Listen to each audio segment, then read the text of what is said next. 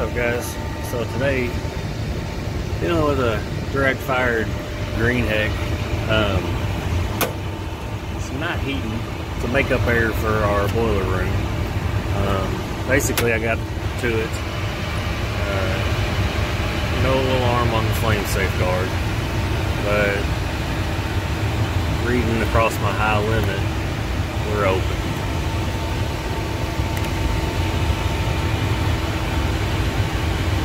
So,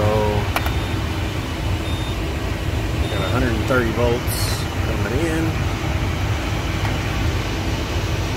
and nothing going out. It's tripped it twice. This is a fairly new setup, so I'm not 100% sure what's going on yet. But, like I said, I fired it off. It fires off great. We're just getting too high of temperature. So I'm going to assume with the age of this thing, because it hasn't run too damn much, that we got a wiring issue somewhere. So I'm going to dig into the book and see what I can figure out, and I'll bring you guys back and let's see what we can find. So just a little overview and operation before we go into testing here. These aren't like your typical gas valves. They want you to set by temperature drop and just maximum inches water column. Outlet's going to be 5 inches water column, and a 90-degree temperature rise is what I should have. So we're tripping our high limit. We're ready and set up here. Got my outlet gas pressure. We've got the gas valve cover off here. This is going to be my low pressure adjustment and my high pressure adjustment, and we will set it into low and high fire.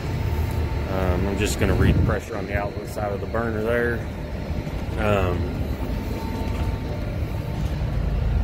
Here's our burner here. So these dampers will modulate. It's like an 80-20 type deal. One of them will stay open just for combustion air, and the other one will modulate with temperature. Here is our temperature controller. This senses the temperature and tells the amplifier whether to lower the fire rate or increase it. On the set point of 100 degrees, it's because there's no remote sensor. After I dug into the wiring, I found the only thing we're controlling is basically, it's for our boilers, which run all the time. So we're just giving a signal between R and G to say the blower's running, and this is our pressure switch circuit. So not controlling anything from inside at the control panel. This says maximum temperature in the book is 140. So high limit set to 140, and our inlet sensor set to 65. So anything above 65 degrees, it's going to turn the burner off regardless. So we'll get these panels buttoned up here, and then we'll see how she works. So here's where we're at, guys. I made a few adjustments. I didn't want this video to go forever long on me playing with this thing. So if we disconnect terminal number 3, that's going to put me into high fire. I don't know if you all heard that, but I went into high fire. I had to adjust. I've got my outlet pressure about 1 inch water column. Not all of my readings are really jiving here, but there's our burner in high fire. Doesn't look bad. I'm wondering if maybe I got some airflow issues, or there's something else weird going on here. Supply temperature in high fire. I don't know how well y'all can see that, but at 118 right now, it was running up around 125 to 130. The maximum outlet temperature is 140. So with everything connected, it's going to try to maintain that 100-degree temperature. Low temperature of 50, maximum temperature of 100 is what it's going to try to modulate to. So see my temperatures continuing to rise, about 120. might be able to dial that in a little bit more.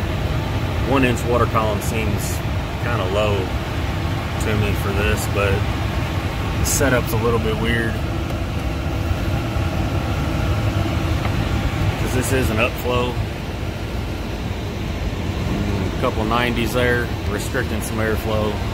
So that was my high fire, and if I take terminal 8 off, that's gonna put me into low fire. So I'm monitoring my flame signal here in low fire and high fire. I've got a good 5-volt flame signal back to my burner control, so that should be okay there.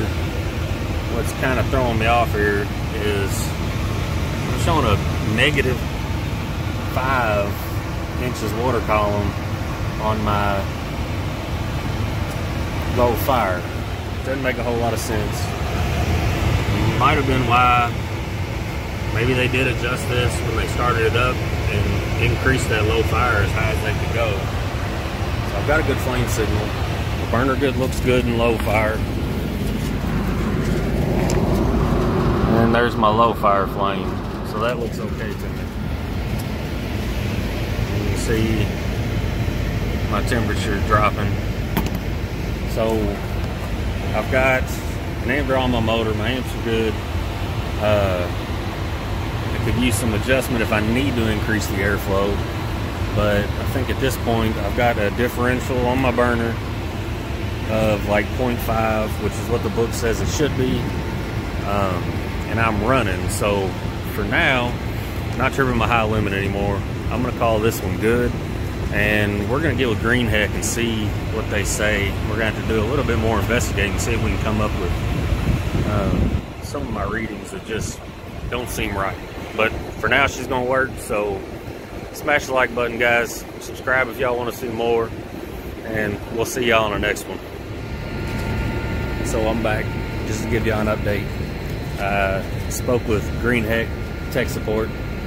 They were on the ball with answering the phone. I didn't wait for 2 hours like typical. Basically said everything that I thought was happening is happening. The supply duct is just got a lot of turbulence right there, right out of the unit. We're supposed to have double the duct diameter length coming out so we don't create that turbulence in the air. And said all my gas pressure adjustments were going to be perfect. They don't go by gas pressure. Like I said before, they're going by temperature rise. So my temperature rise was good after I adjusted everything, and they go by the look of the burner. So we got a nice blue flame. So everything looks good. I just want to let y'all know, it's the little things, man. Sometimes you check everything out and just doesn't quite look right. 90% of what we do is airflow. Lastly, pressure drop across my burner. The book said 0.5. He says they recommend 0.65 to 0.8. We're good there. We're right in that 0.65 range. If I need to adjust the speed on the pulleys, we can. But anyways, this one's good to go. Greased my bearings. Belts are good and tight. So we're going to let her go at this point. We'll see y'all next time.